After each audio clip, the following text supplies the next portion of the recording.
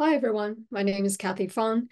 I'm a first-year PhD student at MIT Media Lab, here with my co-authors Fernanda de la Torre, PhD student at MIT, and Dr. Bill Huang from RPI. I'm presenting LLMR, real-time prompting of interactive worlds using large language models. This work was done during our internship at Microsoft Research. We would like to thank our mentors, Andrzej, Judith, and Jaron.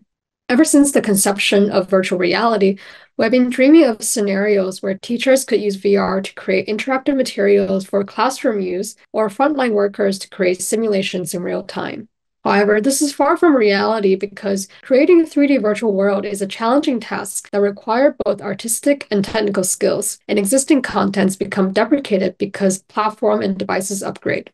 With generative AI, people can not only create new texts, images, but also 3D contents such as objects, scenes, and skyboxes. And a list of examples has since outgrown, but as of now, they mainly exist in visual space where they lack interactivity. In addition, these diffusion-based methods often require a substantial time and compute to generate, while the quality and resolution is limited. We would like to present Large Language Model for Mixed Reality, or LLMR for short, a framework for the real-time creation and modification of interactive mixed reality experiences using LLMs. Let me start with a very simple example. Let's say I want to create a car and it has to have some color, such as the body's red, the wheels have to be black, the headlights yellow, and I also want to be able to control it with WASD keys. I can do so by describing the properties and behavior I want. After I'm satisfied with my creation, I can also save it and reload it into a different scene, in this case, a moon terrain, and the behavior of the car is just the same as expected. Besides for gaming and entertainment, which are the obvious use cases, we also created the following scenarios. Many of us have run into problems with instruction manuals, but imagine that with our framework, you can have an interactive guide that allows you to ask questions such as, am I doing the right thing? Or which button should I press? And for example, one of our authors happens to be colorblind. And if you are an architect, you can prompt your building model on how accessible it is for a red-green colorblind user. We all know that a picture is worth 1,000 words. Users can also draw things into existence by prompting a magic paintbrush. Our framework works across devices and platforms. In a scenario of rescue planning, the helicopter operator can prompt a simulation in mixed reality. And user can also connect mobile devices like their phone or smartwatch to give our framework access to sensor data. Now I'd like to hand it over to Bill to go through each module of the framework. Let's use this very simple example here. Here we have a virtual scene, which is a children's room, and we'll focus on this teddy bear in the middle. Let's say as a user, my request is to make the teddy bear twice as big. For the framework to do this request, it first needs to understand it in relation to the room that we have. So basically it needs to be able to locate this bear among the many objects in this room. To be able to achieve this, we first parse the room into a string representation containing all the objects, their names, location, and relations. And we use this string as input to a module called the scene analyzer. The scene analyzer will then try to locate the relevant object and then use that as the output. We'll also query another GPT called the skill library, which is more used for specialized purposes. We'll explain later. It is not needed here because our request is fairly generic. We'll then pass the output of the scene analyzer to a builder GPT, which is another GPT. The responsibility for him is to generate code that is supposed to carry out the request in the virtual scene. Before we actually execute his generated code, however, we first will pass it to an external inspector GPT. And the inspector will check this code for any potential errors. In this case, it will find an error, and then it will relay the suggestion back to the builder as to how to fix this error. The builder will then try again, and then relay the modified code back to the inspector. The inspector will now see that the error has been fixed, and then this code is now passed to a compiler, which will then compile and execute this code at runtime. And then we'll see that the scene will actually go through the desired change. The teddy bear is twice as big. We have also developed another module called the planner GPT, and this goes before everything I've explained in the previous framework. As the user, you may only have very vague ideas of what you want to achieve. So for example, you want to create a kitchen, but you may not have thought about, all the objects that have gone into the kitchen. You may not have thought about what the color of the kitchen was. You just know that you kind of vaguely want to create a kitchen. In this case, it's very helpful for you to discuss your idea with kind of an external agent. That is where the planner GPT comes in. Basically, you will have a conversation, and then by the end of it, the planner GPT will summarize the conversation into a plan that's something like this, which is a list of itemized instructions. You can execute the instructions in order with our previous framework, and then this is the result that you will get. We have also developed so-called memory management. All the modules in the framework are large language models. And by default, the language models will remember everything that has happened before, basically all the historical interactions, and then it will generate the text conditional on those historical information. We have found, however, that mode, which we call full memory, is not ideal for our application. The main constraint is token size limits. So to make our framework more scalable, we have actually limited the memories of almost all the modules in our framework. And we found that this makes the model both perform better and it's also more scalable. Let me touch upon skills, which is carried out by the skill library GPT that we have mentioned before, but was not used in the toy experiment. So here we experimented with creation of animations on 3D models with large language models. The idea is that we can use large language models to generate structured texts, and we can then parse these texts, which contains kind of time series for the rotational motion on each joint of the 3D model. This can be parsed into a motion and then be played on the 3D model to create motion. The text I'm showing here on the bottom can be parsed into the swimming animation on the whale, as shown above. We found language models to be benefiting a lot from in-context learning on this particular task. So if there's existing animations, we'll parse those into text and use those as demonstrations. So in this case, we'll use the swimming animation as demonstration, and then we'll ask GPT to generate 5 more animations, such as wiggling the tail or swimming aggressively.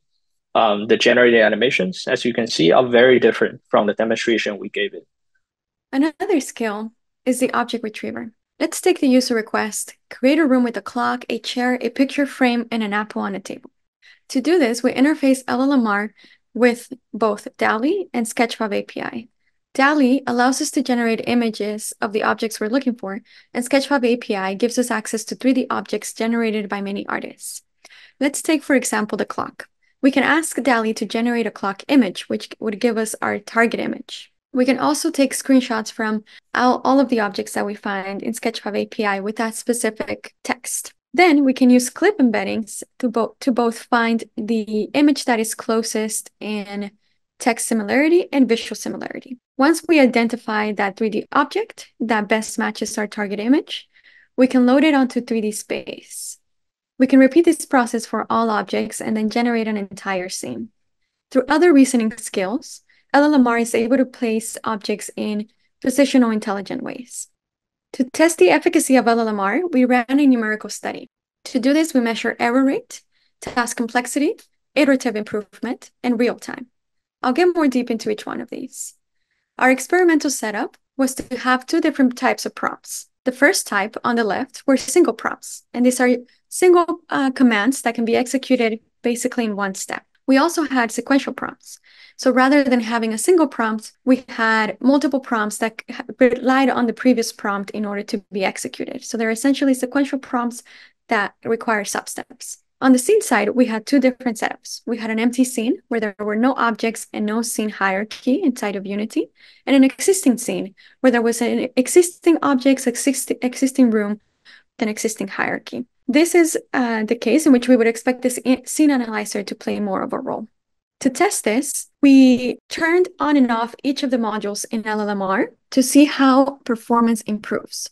So here we're plotting average error on the y-axis, and on the x-axis, we have different variations of LLMR. There's only GPT-4 with 0 shots, so no examples. We then tested how it would perform with a few examples, and then we turned on the scene analyzer, and then both the scene analyzer and the skill library, and finally, the scene analyzer, the skill library, and the inspector. On the left, we have performance for single prompts, and on the right, we have performance for single prompt as well, but existing scene, so empty scene versus existing scene. What we find is that as we turn on each module, performance improves in most cases. And when all modules are turned on, performance improves dramatically. So it goes from an error rate of almost 70 to under 20. So it's a 4 times improvement in the case of an empty scene and a 3 times improvement in the case of an existing scene. As I mentioned, we also measured error rate by complexity. This consisted of taking all of our hundreds of prompts and dividing them into different difficulty levels, from easy, somewhat easy, medium, somewhat hard, and hard. As we would intuitively expect, all model types, so with different modules turned on and off, perform worse as the prompts get harder. But what we also find is that LLMR with all of the modules activated perform best in all cases. This is interesting because it tells us that LLMR is performing better consistently across different prompt levels, because it could have been the case that LLMR was only helping in situations where the prompts were easy or somewhat hard, but we see this consistent improvement across all levels of difficulty. We also measured average prompt completion. So in the case of the sequential prompts, where we have more than one prompt and we have few steps of prompts that depend on the previous prompt, we measure how many of those prompts was LLMR able to complete. And we find that for LLMR with all of the modules turned on, that number is much higher. We also report the amount of real time that it takes to execute, to generate, compile, and execute all the code. We find that LLMR does take more time, but this is because there are more modules being activated and used in order to get better performance. The numerical evaluation focused on the compilation and runtime error in the generated code, but we also want to evaluate the quality of the output and the usability of our framework. So we recruited 12 users with different levels of experience with Unity, and they spent about 1 to 2 hours using our framework. And here are some of the worlds they've created. The outputs vary from cities to asteroid-like games, and some even recreated their professional work, such as rigging camera angles and generating animations. Our questionnaire results reveal that participants felt that they were able to iteratively achieve their goals, and the framework itself is intuitive. We asked about their strategies and approaches to prompting. Some treated the framework as an experimental playground, refining their prompts over time through trial and error, but many stressed their needs to be highly specific with object names and parameters to change. We also asked our participants to compare using our framework comparing to their prior experience of creating 3D worlds. Many liked the ease of directly describing their ideas and intervene instead of extensive manual scripting or referring to external documentation. Some challenges were due to unpredictable output of the framework compared to traditional methods, and thus the choice between the two depend on the artistic nature of the project. Many were impressed by our ability to integrate with platforms like Sketchfab, and also allowing and accommodating plain language and euphemism rather than strictly technical terms. Finally, we would like to discuss overall learnings, limitations, and some future work. First and foremost, risk and ethical considerations. Our framework serves and is intended as a tool to improve productivity and facilitate brainstorming, rather than completely automating the creation process and replacing the human. But a more serious concern is the potential to generate harmful and inappropriate content, which requires proper red teaming. Now onto the limitations.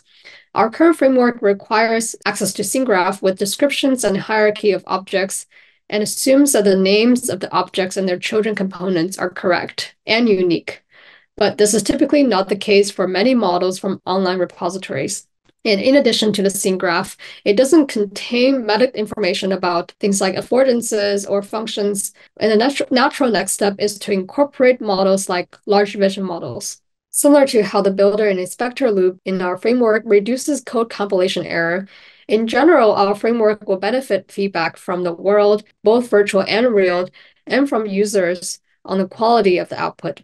Another limitations of the framework is token size and memory limitations, which comes with most LLM-enabled systems. Even though we have optimized by limiting access to historical conversations, it presents a trade-off where the user prompts may refer to something in a previous exchange. The ability to automatically generate new skills will also expand our framework's capabilities. And currently, our framework does assume Unity because large amounts of existing examples of C# code have been seen by LLMs. But we want to highlight that our framework can be adapted to any environment that supports runtime compilation. For example, a web-based approach could further make the worlds easy to share and collaborate within. You can check out our website at llm4mr.github.io and we look forward to seeing how this framework will be utilized and expanded upon by the wider community. Thank you.